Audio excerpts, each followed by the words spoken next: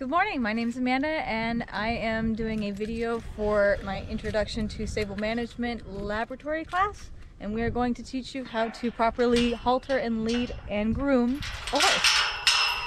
First step is to grab your lead rope and your halter if your horse doesn't have one while he's out, and we're going to go and get Sunday right over here. I don't have a zoom in feature. You don't have to have a zoom in feature. You can't see the Alright,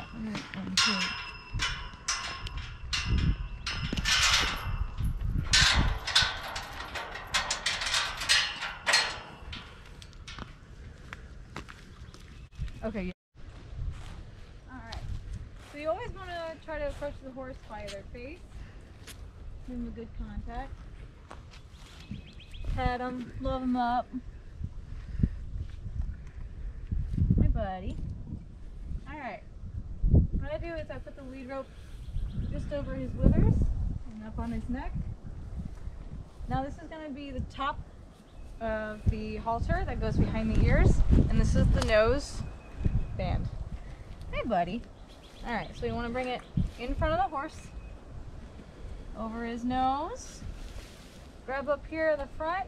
You want to take one hand and point his ear forward, and the same with the other ear, and they'll follow right through. And then underneath you have the jaw strap, and it clips on just like that. Grab your halter, love him up a little bit, and then we're going to grab the loose slack with the left hand and underneath his head with the right. Now we're just going to do a nice little tug, and he will eventually follow. You'll want to look where we're going, and he'll follow. Just nice easy tug, and when he starts to follow you, come back to his face. If he doesn't move, just some pressure and then release the tension, and then he'll follow us. And we're gonna go walk to the cross ties. Okay, I've taught you how to make the horse go forward, but now I'm going to teach you how to stop your horse on the ground. So again, we're going to teach you. And then anytime we want to stop, we'll take our right hand that's underneath the horse's head, pull back and say, whoa, whoa. It's a little bit windy out this morning. Yeah, it is. All right. Now we've got our horse to stop. We're going to ask him, we're going to lead him into the cross ties, okay? Good boy. So we always want to be the first one that enters the cross tie to avoid getting behind or caught up in your horse's body, and that way he can turn better. And whoa, and pat and rub, a good boy. Okay, now your cross ties have clips on either side. You're going to take your clip and you're going to attach it to the square, oops, sorry bud, on the side of the halter on his face. He's a good boy. Your winter coat really doesn't know what it wants to do because it was warm and then it was cold, huh? And then detach the lead rope and put it on the hook beside you. Alrighty. Alrighty, so now that we have our horse in the cross tie, we're going to go ahead and groom. But before that, we need to make sure that we have all of our equipment that we need. So first, we need a hoof pick, nice little brush on it so we can brush all that loose dirt off. And then we are going to need a curry brush. I usually use a rubber one with a little bit of the teeth so that it gets all that caked on dirt and fur off. Next is going to be a stiff bristle brush. This is going to help get a little bit more of that dirt and hair off. And then with the finishing brush, it's a bit softer. Actually, it's a lot softer. And it just kind of sweeps away any more of the loose dirt and kind of gives a nice polished look. All right. And then with the final brush that I have, we are going to use it for our mane and tail. The bristles are very nice and flexible as I drop it. And it's going to help go through that hair really easily. Okay, so first off, I'm going to do his feet. Hi,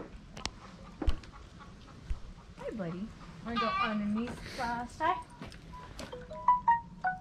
Put our hand all the way down and give a little squeeze just after his knee, and he picks it up. Go ahead and come around, babe.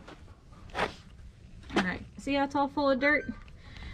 Sometimes we can just scrape some of, like brush some of that off, but then we start to go ahead and use the tip and just go downward so you aren't flinging dirt and all that lovely stuff up into your face. Here's going to be where the frog is going to start, and we don't want to dig into that because they can feel that. It's not usually the best of things. Alright. It's important to pick a horse's feet so that they don't have any, they don't get any infections such as thrush, and so that if they have any stones in their feet, we can pick them out, because those stones can actually cause bruises and get up into the foot as it goes out. Now I know I'm picking up towards my face, but I can't really get it out anymore than that. So just make sure you keep your face away. Okay, so after you've picked out the foot, it should look like this. And all this is just gonna have to be trimmed off of in the next week. Alright, so now you'll just put it down. Nice and easy. Rub his leg. And then you'll go around to the other side and do the front foot. The back feet are going to be a little different. I'm going to rub my hand all the way down his leg. He's trying to pick it up. So nice and easy. Put your hand around there. I like to try to get him to lower his foot a little bit so he's not so hiked up there. And then you just want to hold it right at his hairline. You don't want to hold it at his tip because that is very uncomfortable. So I got a brush. Oh, try to really get all that dirt out of there.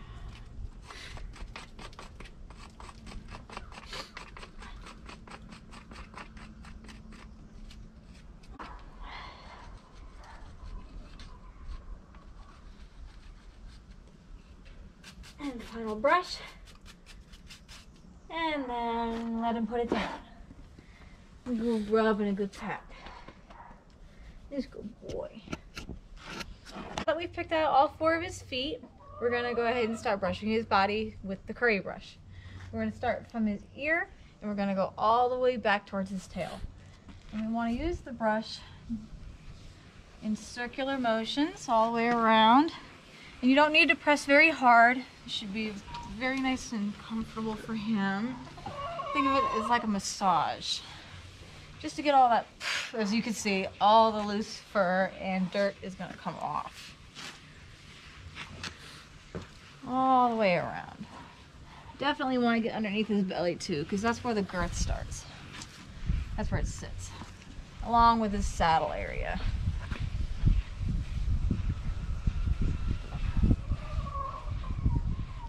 Yeah, boy. As you can see, he's losing his winter coat, so he's shedding quite a bit. As you can see, you can give the brush a bit of a tap or just pick it out and keep going. I always like to keep one hand on the horse. It's a nice pet. It helps to reassure, like, I'm not here to hurt him or anything. This is all positive loves and stuff. Yeah. Gosh. And normally you don't want to go anywhere below the really bony parts of the horse, just because it's not as, he'll feel it more, and you don't really need to do that. It's not as comfortable. It's like taking a brush and then rolling all over your kneecap. It's not going to be very pleasant. That's what we use the bristle brushes for. And then we'll go ahead and do the other side.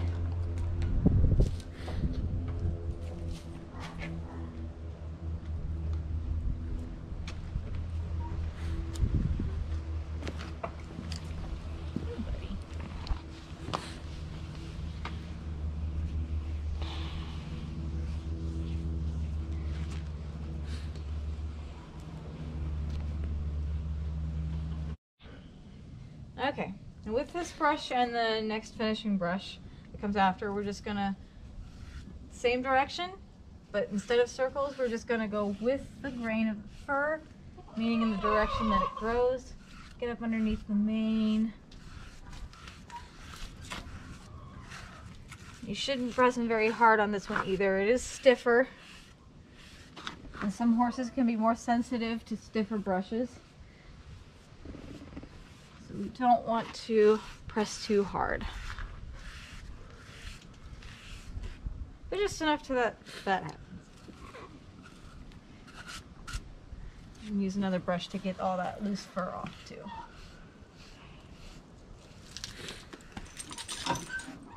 Yes, good boy.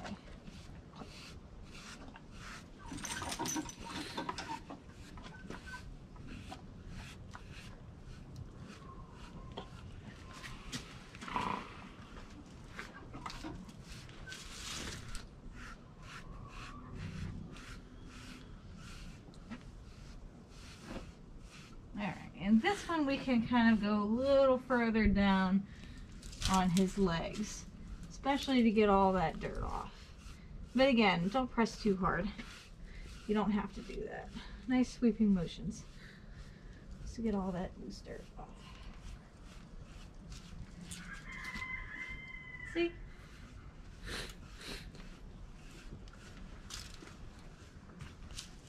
There we go. Grooming is also a very essential part of owning your horse. Grooming allows you to inspect your horse's coat and any abrasions that he might have gotten, either rubbing on the fence or having an encounter with one of the other horses in the pasture. So you don't know if he's ever got another cut or bruise or if he's sore somewhere. Just an overall look of your horse. And I use this little brush. This is a metal curry comb. I'm just trying to get all the fur off.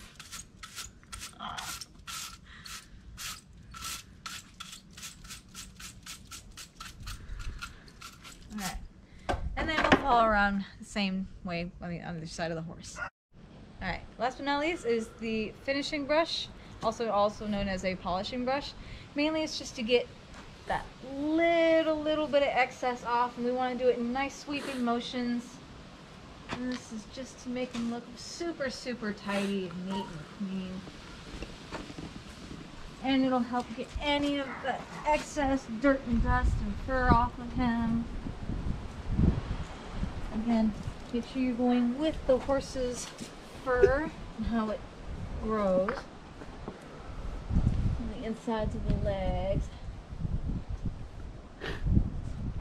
And all the way down his back.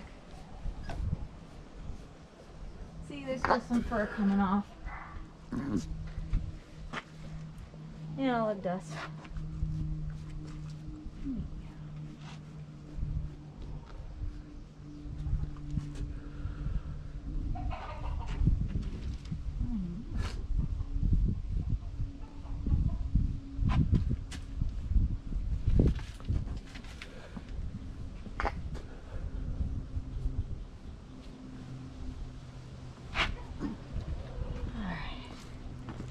And then we'll follow through with the other side.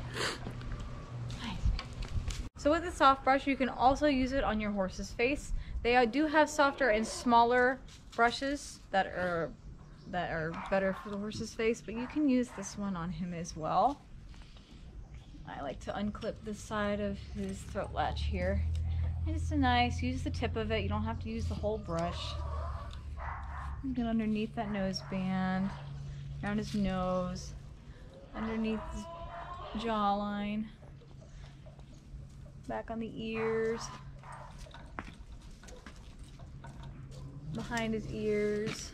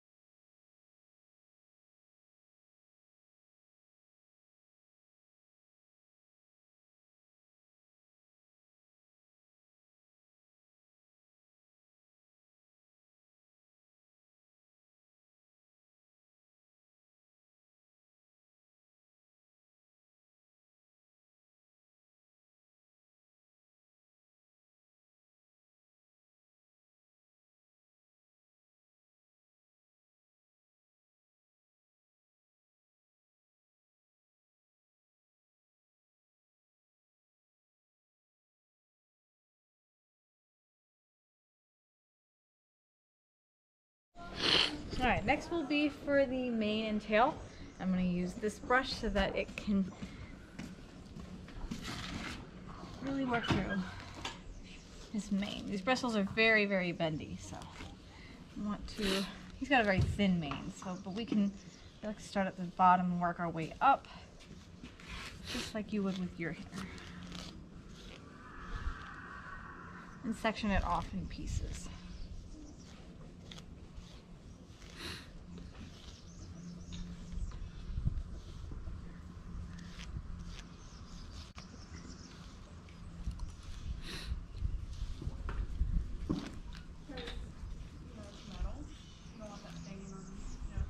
There we go. And a little more brush through. And it's all combed. Now, he's got a very thin mane. With his tail, it's a different story. When grooming the tail, we don't want to do it in one big heap. We want to section it off little by little, run our fingers through it. And we work from the bottom to the top as we work through the tail. And hold it up to you. I like to do a top brush between the bottom and the top of the hair. That way it doesn't get tangled with the other hair. Bottom, top, bottom, top.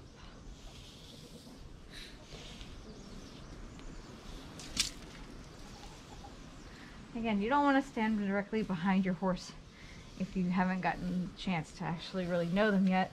So good, nice to stand to the side so that he can see you. And then we put that section down. Grab another smaller section.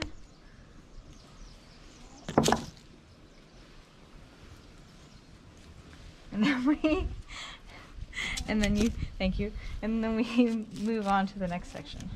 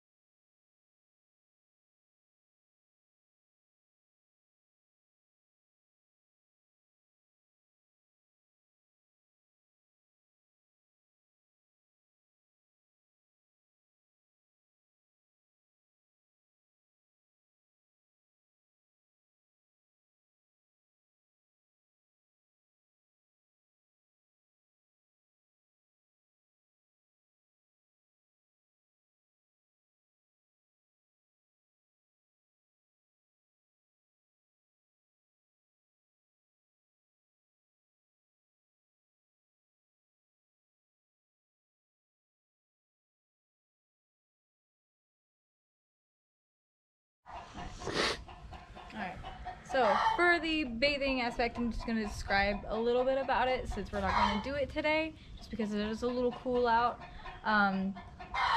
So some items that you want to have is a sweat scraper to get all the loose dirt, water, and fur off, and soap.